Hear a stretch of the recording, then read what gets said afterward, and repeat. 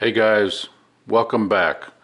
So first off, this is a sponsored video. The nice folks at Formula J87 were kind enough to send me 2 sets of headlight wiring harnesses at no charge to me to test out and make a review video with. So I can guarantee you this video is going to get awful boring real quick. So I recommend you skip to the last chapter of this video, and there's going to be a giveaway where I'm going to give away one of these harnesses, and in that chapter will be the rules on how to win it. So this is what we're going to talk about today, and this is the relay harness, and right now they're going for $22 on eBay from the Formula J87 store.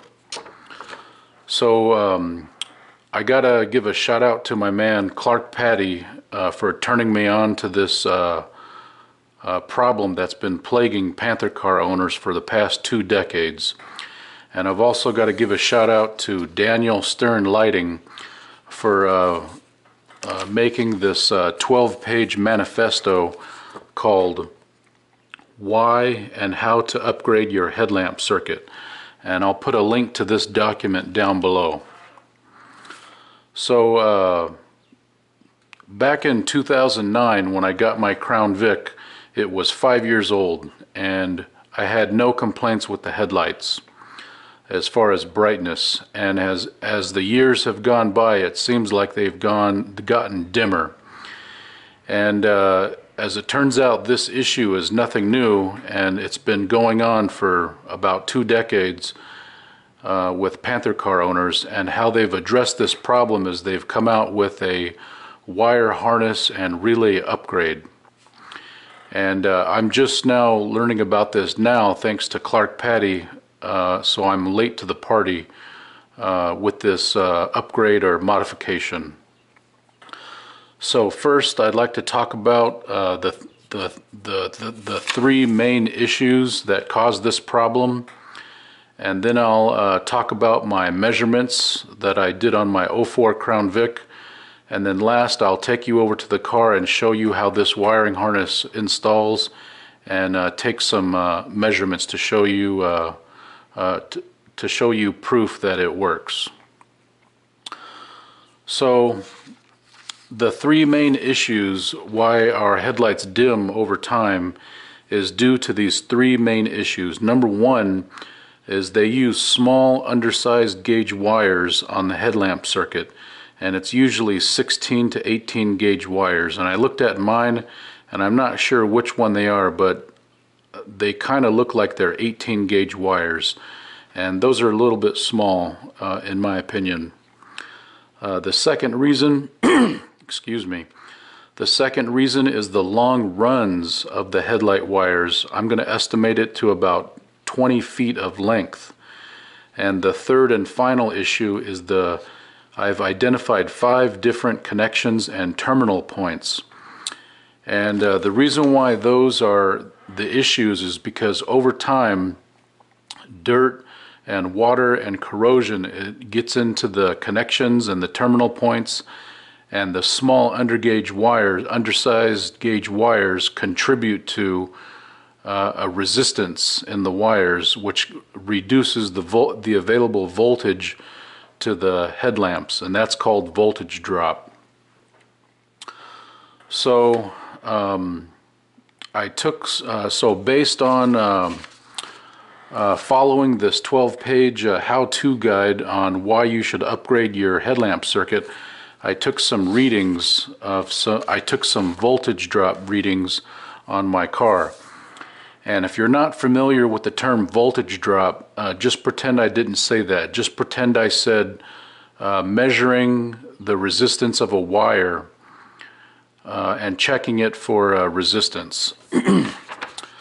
So I took this measurement right here a minute ago on my driver's side factory wiring, and the voltage drop on my ground wire is not that bad. It's only 0.13 volts. But I took a measurement on the low beam positive wire, and it's a whopping 1.3 volts of voltage drop. And if you add those two together, it comes out to 1.43 volts lost. And that is a big deal. And the reason why that's a big deal is because going from 14 volts to 12.6 volts is only a 10% drop in voltage, but according to Daniel Stern, the drop in power is not linear, it's exponential. So what that means is at 14 volts when my engine is running, my factory halogen headlamp bulbs should be putting out 1,356 lumen. And because of my voltage drop, it's going to drop that down to approximately 12.8 volts, and so that means the headlamp bulbs can only produce 1,000 lumen. So the difference between 1,356 lumen and 1,000 lumen is 26%. And to put that into a visual, I think everybody understands pie. So imagine I have a pie here cut into 4 pieces. And what I should be getting is I should be getting a whole pie, but imagine WJ Handydad, aka the Texas Hamburglar, has come along and he's stolen 1/4 of my pie. He's taken a slice out of this. So basically what I'm trying to say is, due to age and corrosion of my factory wiring, I only have 75% of my headlight brightness, because 26% of it is lost due to voltage drop. So what do I mean by that? Well, here's a picture of our engine bay, and it all starts right here at the battery. So the power wires, in order to get to the headlamps, they've got to take this route. So they go from the battery and they go to the inside of the passenger compartment to the fuse box. And that fuse box is located right here next to your left knee under the dash. And then the headlight wires have to go from the fuse box to the lighting control module. And then they've got to go from the lighting control module to the headlamp switch right here on the dash. And then for the high beam, they've got to go from the switch to the multi-function switch, or the turn signal stock, right here on the steering column for the high beams.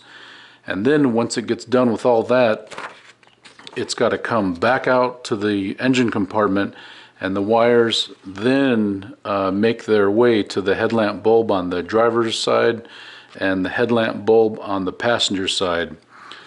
So this is one of the issues excuse me. So this is the second issue that I've identified of the long runs of wire, about 20 feet of wire, and the third reason of the 5 different connections and terminal points.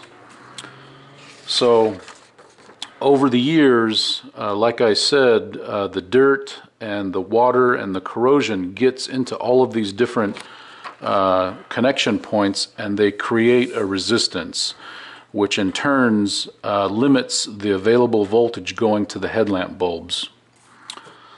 So that's why this contraption here fixes that problem. And it provides 3 solutions to these 3 problems. Number 1, it increases the size of the wire. Our factory wiring, the factory wiring on my car, it's either 16 or 18 gauge, and the wiring used on this wire harness is 14 gauge, and so it's a huge improvement going from 18 to 14.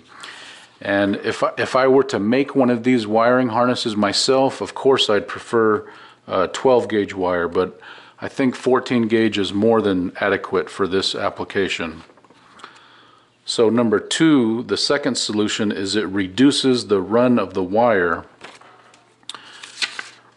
Instead of having this maze of wiring going from the battery to the inside of the car with all of these components and then back out to the headlamps, this wiring harness, you can see just how short of a run this wire is from the power connection to this passenger side headlamp, and then to this driver's side headlamp bulb. So it reduces the length of wire by a lot. And the third solution is it reduces the connection points and terminal points. So we can see on this wiring harness there's really just a handful of connection points versus all of the ones that I mentioned inside the car with the fuse box, LCM switch, high beam switch, etc. Okay, so once I got this installed on my car, I took another set of measurement readings with the wire harness in place, and this is what I came up with. The voltage drop on the ground is only 0.02 volts, and the voltage drop on the low beam positive wire is only 0.16.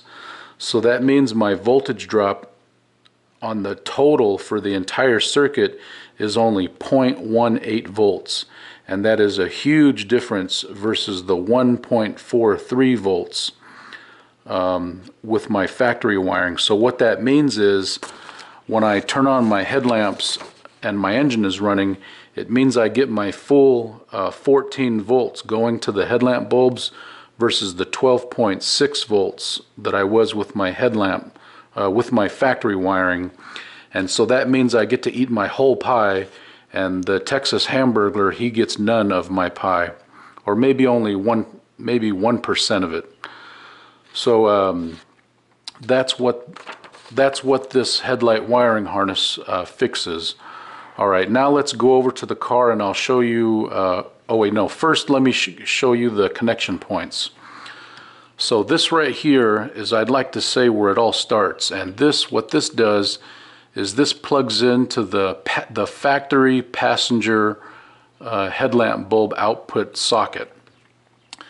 And then from here it goes to these relays, and there's two relays. There's one for low beam and one for high beam. And these relays are fed by a power wire that connects directly to the battery with this little O-ring. And it even comes with fuses. There's two fuses on here, one for low beam and one for high beam. And that's how these relays receive power. And then it uses these big 14 gauge wires, and it comes out to these to the first headlamp socket. So this is what you're going to plug your bulb into. And then there's also a ground wire, and you're going to ground this to the chassis, most likely with a self-tapping screw or which way you can. And then the second headlamp bulb is this one right here. This is going to go to the driver's side, and that's why it's longer. So this will plug into your driver's side headlamp bulb, and of course, to keep the wiring short, you're going to ground this to chassis metal with a self-tapping screw. Alright, now let's head over to the car and I'll show you how this works.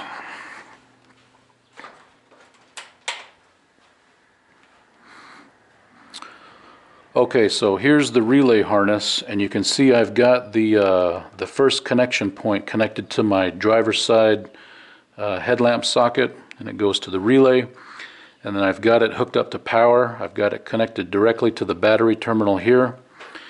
And then this here is my driver's side or passenger side bulb. I've got that just laying to the side so I can back probe it. And then I've got it grounded directly to the terminal just for demonstration purposes, but when I install it, I'll install it to chassis metal here. And then the last connection point is this connection here, and this will plug into the driver's side bulb. And then of course you'll need to ground the connection to chassis metal there.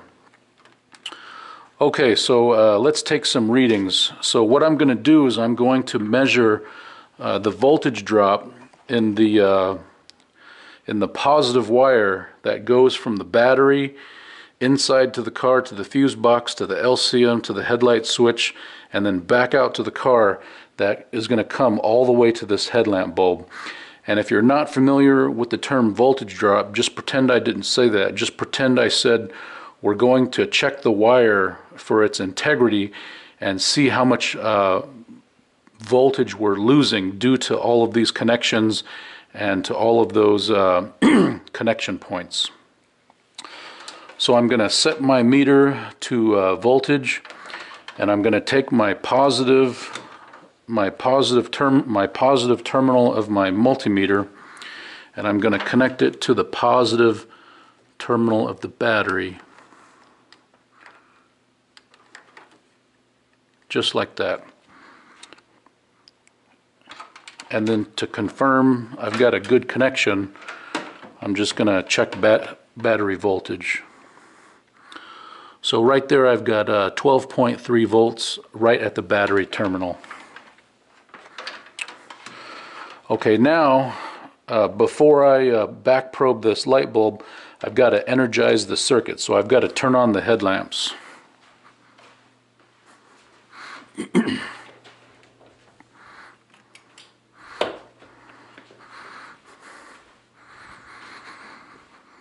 Okay, so now we can see both headlamps are on, this one here and this one over here.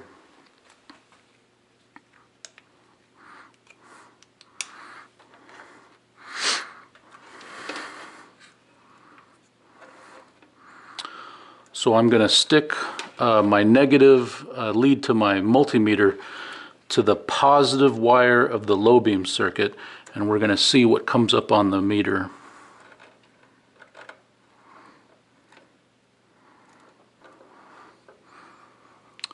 Okay, so this is my reading right here. So I've got 1.267 volts.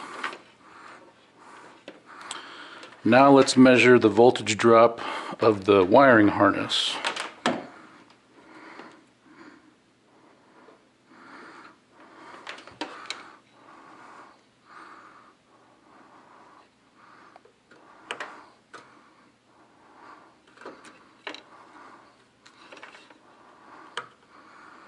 Okay, now I've got 0.175.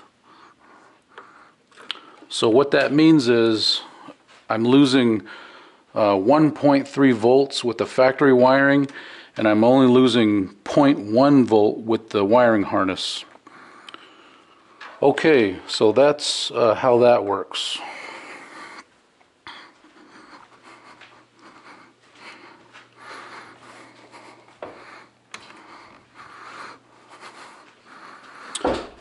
Okay, so now let's talk about the giveaway rules.